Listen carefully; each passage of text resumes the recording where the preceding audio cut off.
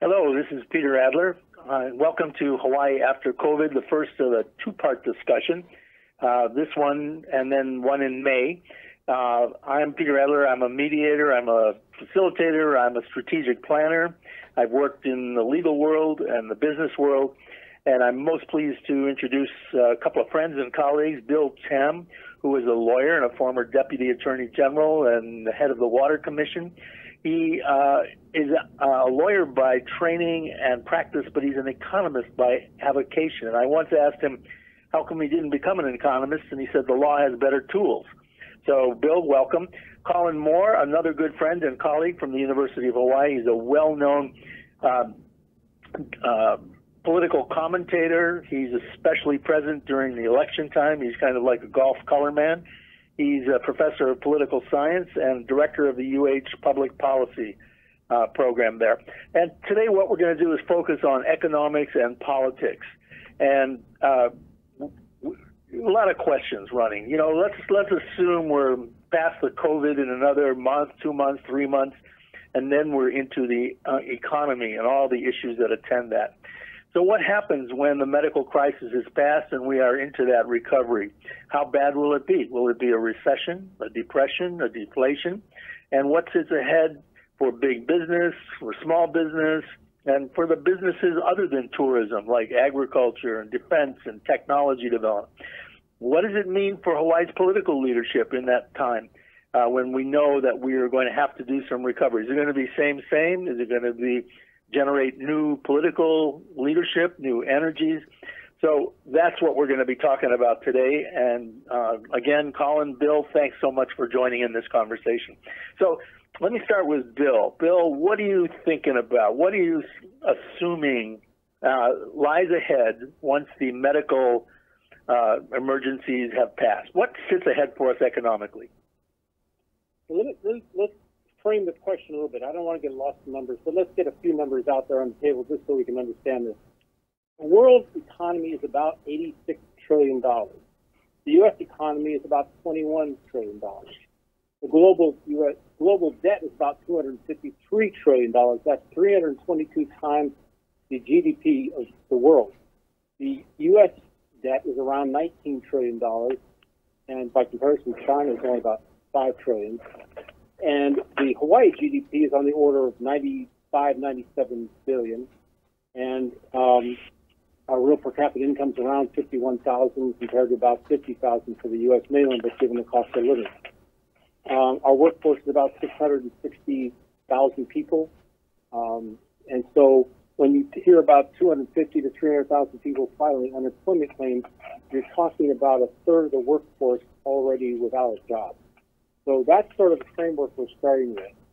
I think that one of the things that the state plans so far, the House Committee and others have looked at, is how do you get back to where we were? We're not going to get back to where we were. The future is not the past, and whatever you thought was normal is gone. I would encourage people to read some works by Adam Tooze, who's an economist at Columbia, and wrote a really fine book called Crashed about the 2008 financial crisis. And he's give us a little synopsis. Give us a quick rundown on that. Well, the concept is that the assumptions we were working with, the econometric equations we use, are based upon a series of assumptions we've developed over the last 30 or 40 years, maybe the last 30 years.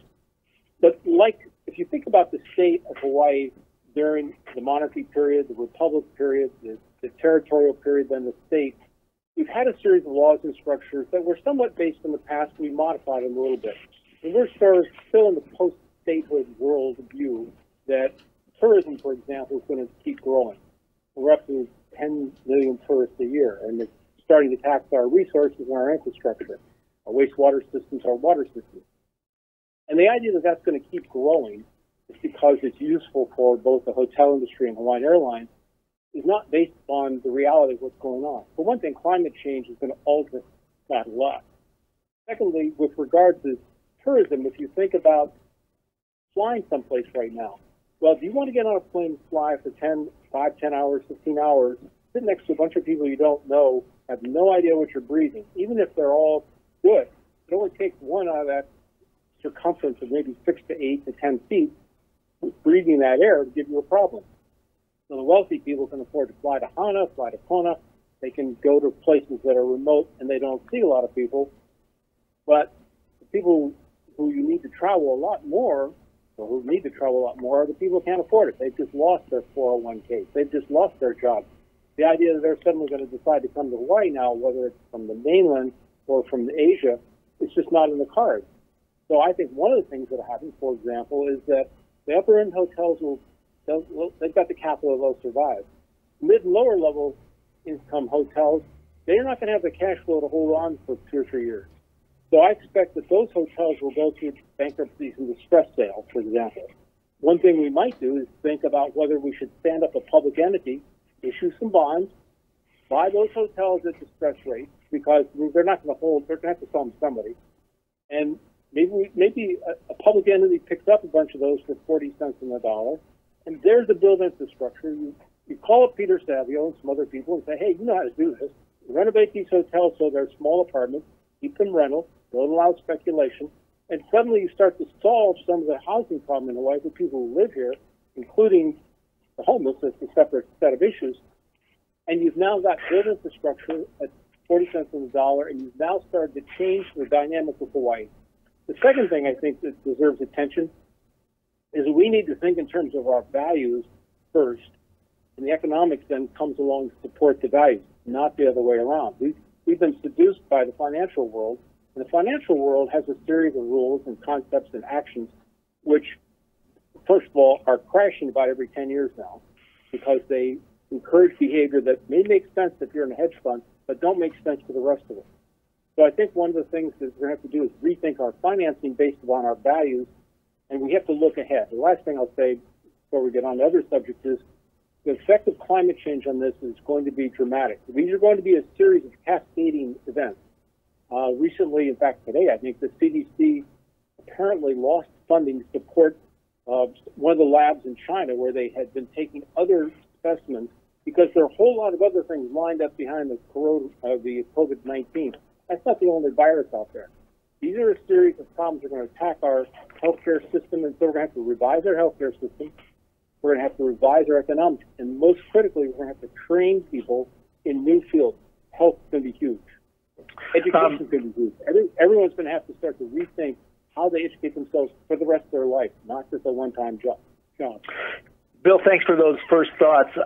Quick question, and then I'm going to turn over to Colin and give us some speculations on what happens. Again, we're thinking beyond the immediate medical crisis, and we're looking 18 months down the road. Majority of people, we've either developed herd immunity or we have antibodies floating around now in our bodies. So we'll assume that, let's just assume that, it'll be prolonged. But at some point, the medical crisis passes, and then the economic crisis is in full force, and we have to confront it. What's the function of all this mounting debt? I mean, the U.S. has a monstrous debt, and it's getting bigger. And most of the time, I remember some very famous Republicans who said nobody cares about debt. But that's not true. Debt has a big function. Tell us a little bit about debt, and then I'll turn to Colin.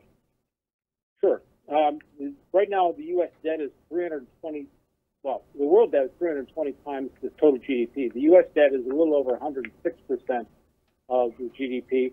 As you know, states can't print money, so we have to every year come within our budget. In the short term, we cannot think about debt. I mean, debt is going to happen. We're going to spend what we have to do to get out of it. The longer term consequence is going to be we're going to become like our grandparents or our parents. Having gone through the Depression and World War II, we're going to discover that savings as a personal matter is going to be critical. And people don't want to have, 4 weeks of savings and come across a situation like this. So we're going to start saving more, going into debt less, in fact, getting out of debt as fast as we can on a personal level. At a national level, 70% of our economy is services and consumption. That's going to have a cut against the growth of the economy. So we're going to have a prolonged period in which everyone's going to have to save more. Everyone's going to have to be smart about what they buy. Stop buying the stuff you don't need. I mean, if this isn't a wake-up call about what you really need and what you don't need, I'm not sure what is. So the debt issue is going to hang over the whole country. We're going to have to pay it off some way, and we're going to have some inflation to do that in nominal terms because that's the way you handle long-term debt. Now, what that means for the rest of our lives, we're going to really have to think this through. I mean, people are going to have to educate themselves and start getting really smart about what they need, like our grandparents and parents did in the 30s. We'll just have to get more frugal.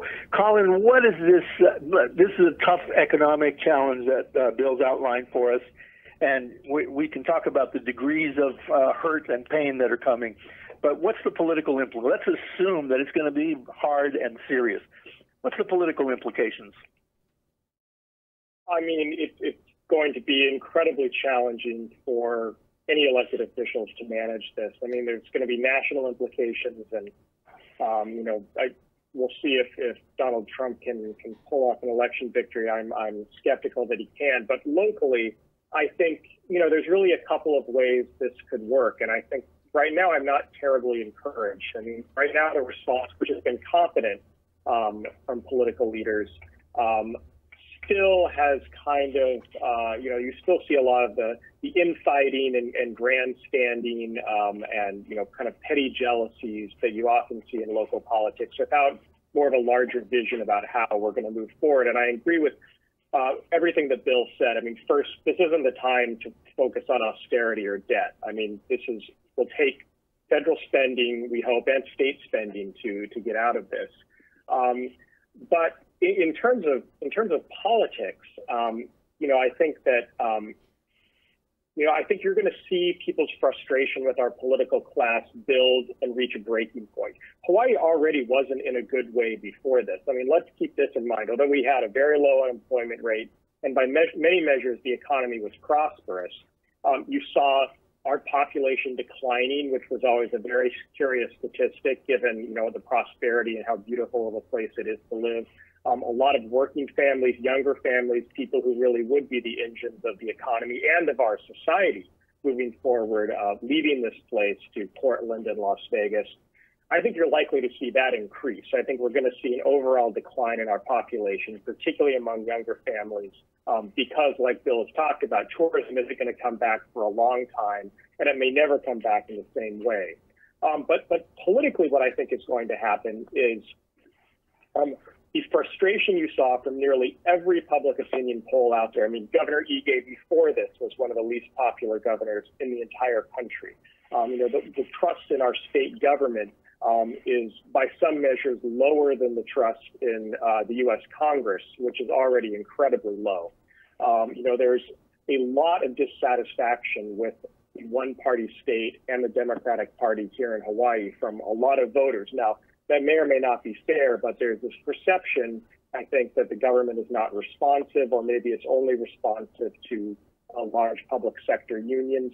That's only going to grow, no matter what happens. Even if they find a great way to manage this crisis, there's going to be increasing pressure and anger and frustration on the government. You haven't seen so much of that so far, a little bit of it, but I think there's a certain rally around the flag effect during crises like this, where people are willing to give their elected leaders the benefit of the doubt. As this moves into a long-term economic crisis, that's going to start collapsing unless you get some very clear leadership and direction, around some of the policies that Bill talked about that. And I'm not sure our political class is really capable of that right now.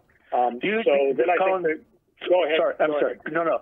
I want to just ask you if you thought there will be a turnover in some of the generational leadership that goes on. We have a lot of millennials and others that are coming of age, that there's some that are poking their heads up and they're kind of interested. But we also know that political leaders tend to want to grasp and retain power, ones who've been around for a long time. Do you see this economic crisis being a pivot point?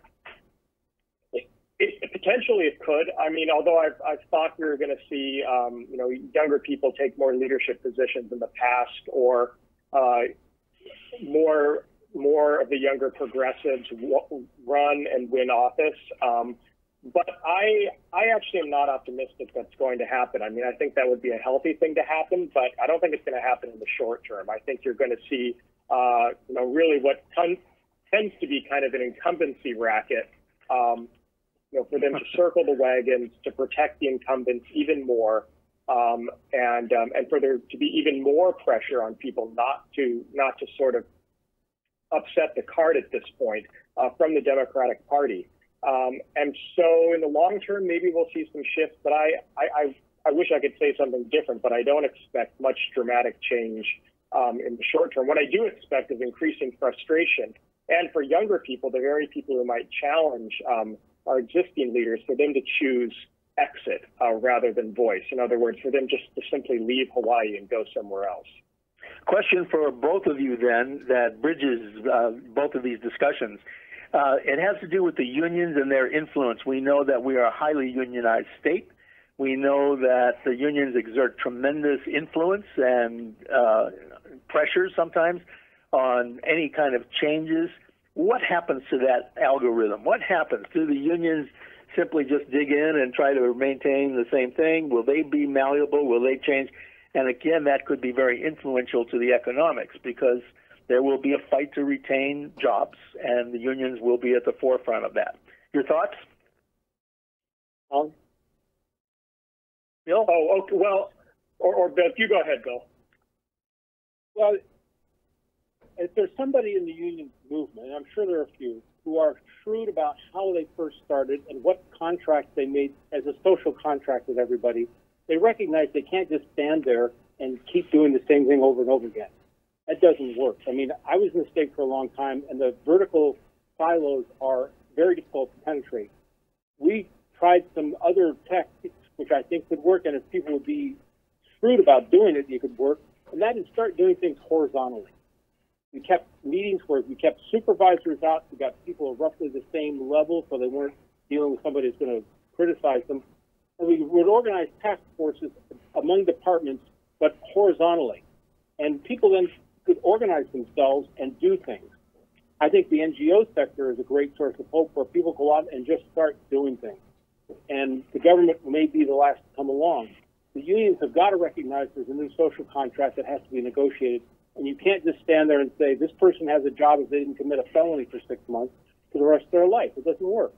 I had to go through the process of firing people in the state, and it took me a year for each individual person. And that's absurd. I mean, there's no organization in the world that works on a basis that no one should ever be fired. It's just that's not human nature. Now, there's some trade-offs you can make for it. Job training, for example, is one of them. If you think you're getting skills, you may accept a lower wage for a while if you get skills that will allow you to do things. So there's got to be a trade-off here to make it nimble. But the nimbleness has got to come through leadership, and that's going to have to come with people who are prepared to make some changes. And that's key. So one of those tensions is going to be the de-ossification, and because we know government is very siloed, and unions are very influential in all those silos, and we're going to have to figure out how to get nimble, and the unions probably are going to need to bend on some of what they would normally assert during good times. Colin, unions, economics, right. Economic picture and political picture? So the unions are arguably the most powerful political actors in the state, the public sector unions. But I think they realize this, particularly after some of their authority after the Janus decision was eroded a little bit, which has made it easier for people to opt out of those unions. I think I entirely agree with what Bill's saying. The unions, if they want to survive, because there's going to be a lot of pressure on them, even more resentment than I think is normal from a lot of citizens of the state. Are going to ask, well, why should this privileged class of public employees protect their benefits, protect their salaries, while everyone else is suffering? And they're going to have to actually confront those questions. It's not going to be enough to just kind of stand on past contracts or past successes, because I think the resentment level is going to increase. Now, what I think the unions could do is try to really embrace what Bill's talking about, trying to embrace new ways of structuring government and the delivery of public services, and to be able to say, look, the people in the union, these public sector workers, these are, sort of the best and the brightest. You are getting tremendous value for your money. We're the first to kind of police our own. We are very open to rethinking about how government is structured, how policies and procedures work. If they can do that, I think they'll actually be able to protect some of their salaries and benefits, which will be good for their members, because overall, I think unions are a beneficial thing. But I don't think they've been very nimble. They've actually been some of the least nimble groups in Hawaii, and you can see that with how slow our government has been to react. I mean, yeah. Anyone who's worked for a public agency here can talk about how it will drive you to tears sometimes. Even people inside the agency trying to get things done. It's just demoralizing. And I think the union should see themselves as a force for change and not just simply running some jobs protection program. Just for those who may not remember it or know it, give us the one-sentence version of what Janice said, the Janice decision. So in short, Janice says you can't run a closed shop. In other words, you can opt out of being a member of the union, which you already could, but you don't have to pay any dues at all. Prior to Janice, you could opt out of a union and you'd get a certain percentage of the dues refunded. Now you can opt out and you don't have to pay any dues into the union. And the union would argue that that's just creating free riders because those people are benefiting from the collective bargaining contracts. Good. We've got a few minutes left, and I would like to ask you both, Alan Oshima, who's a respected guy and comes out of the electric company and is a regulatory lawyer by training and very wise and smart in the ways of government and business and definitely the ways of Bishop Street. What advice would you each have for him if he called, if he asked, what would we tell him? What would we say? And he's got a plan. He's, kind of phasing and staging. I'm not quite sure who he talks to, who's on his revitalization group, his work group. But what's the advice we give him? What would we tell him? Oh, saying right now, the medical crisis will pass through. It'll take 18 months, maybe a little less, maybe a little more. What advice might you offer him? Colin, go ahead. Well, the advice I'd offer him, and I'd offer this to the rest of the EGA administration as well. This plan that they've crafted isn't going to mean much if they can't sell it to the public. And I think that they have to figure out a strategy to communicate this, and the plan needs to look sort of visionary, that they're not wasting this crisis. But it has to be a plan that people can buy into, that the legislators can buy into. And I don't think the communication around much of this crisis has been very good. And, there may be more technocratically oriented people who will say, well, that's not so important. But it is. It's essential if we're actually going to develop a coherent strategy that we're able to enact. Bill, thoughts? What advice? I'd say two things. I'd say one is you have to go out and meet with the community and hear them and have people in your committee that are respected leaders in that community. Talk to Kua, talk to Kuna, Tapu. Talk to people who've been doing things in the community, in the Hawaiian community, and don't try to force things through without their input. And the second thing is you either grow or you pay more for remaining the same. So you're going to have to step outside of what's comfortable in your experience and what the people in Bishop Street, I understand all that. They can't just repeat the same patterns. They've got to find people who recognize, like Ariyoshi did actually in a lot of ways, that you've got to do something that is fundamental and deep in people's feelings and not simply rehashing the same stories over and over. Like you both, I've been watching Governor Cuomo from New York in the mornings and contrasting him with our president, and they're very different styles. And Cuomo is quite interesting, and he brings reporters in who ask smart questions, and they have a dialogue. He doesn't pretend to have all the answers. He brings a lot of facts on the table. Somehow, we don't seem to have that at the moment, that kind of eloquence and spokesperson. And I don't say that critically. I mean, Governor Ige is a fine man. He's a nice guy and very collaborative in his own ways.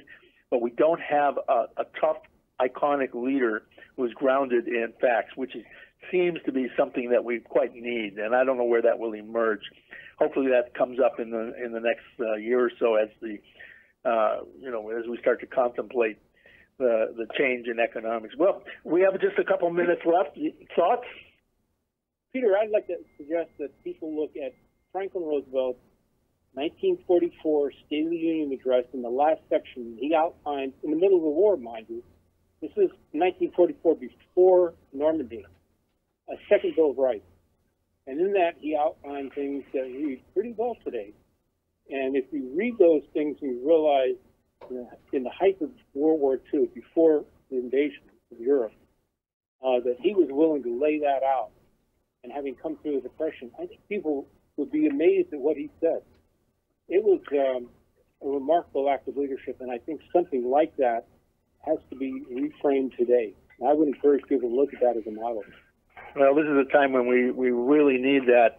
I've just finished reading Doris Kearns' wonderful book on leadership and the four presidents, crisis management and transformation, and that interesting nexus that happens when the right leader meets the right moment. Even though, however flawed they may be, there is something that is quite above and beyond in those kinds of moments. Any other thoughts, Colin? Well, just one thing. Roosevelt didn't flinch from telling people what the problem was. Yeah. He was upfront about it, just like Churchill was. So yeah. don't hide things. Don't hide stuff. Yep. Colin, I would agree with Bill, and to follow the New Deal example he's given, I'll say one of the biggest problems we're going to confront is long-term unemployment, and there's nothing worse for people, for their psychological health, for their physical health, than to be employed. I think we should look at some sort of works progress administration for the state in the short term. I think that would be great. That's something we can do right away. Those were really great deeds that they did, and some of those are lasting things in the national parks, on roads, on bridges, all kinds of things. But it will take that cooperation also with the unions to make that happen. That's exactly the new compact that needs to be forged. Gentlemen, thank you so much. Outdoors may be our best therapy. Bill and Colin, thank you so much for this brief conversation. May 14th, Part 2 will take place. I'll have with me Dawn Chang, who is a lawyer and a social worker, but very much a thoughtful Native Hawaiian who looks at a lot of different pieces of what's going on. She'll talk to us about culture. And Celeste Connors from Green Growth and Aloha Plus Challenge will talk to us a little bit about sustainability and its connection to security. So, gentlemen, thank you so much for joining us. And back over to Haley and Eric at ThinkTech. Thanks, Peter. Thanks, Colin.